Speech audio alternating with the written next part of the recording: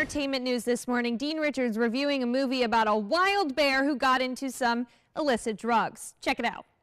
A lot of cocaine was lost. I need you to go and get it. No, don't eat that, don't eat that. A bear did cocaine. Based on a true story, very, very, very loosely based on a true story, comes the soon-to-be classic Cocaine Bear. In 1985, a black bear found and consumed a $1 million package of blow that was dumped into a forest from a plane doing a drug deal. In real life, the bear died from an overdose, but here, humans in the way of this four-legged, coked-out beast are the ones that are in danger of dying. And that is where any serious discussion of this movie needs to end, because Cocaine Bear is mostly a comedy, a scary, bloody, completely irreverent comedy.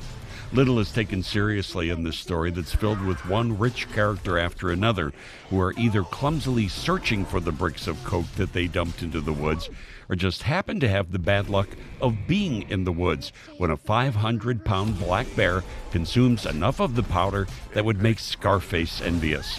Elizabeth Banks turns in her best directorial job yet in keeping the action exciting while always acknowledging the absurdity here.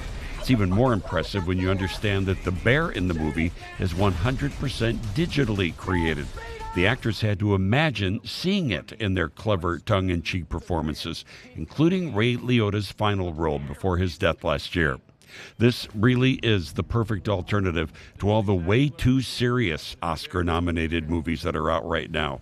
Sometimes you just want something that you know is ridiculous, that the filmmakers know is ridiculous. Sometimes you just want to not engage your brain and have some fun. Now, while real cocaine addiction is no laughing matter, Cocaine Bear is an R-rated 90 minutes of mindless scares and silliness. It's a Dean's List B in theaters only. His house has a very good vibe.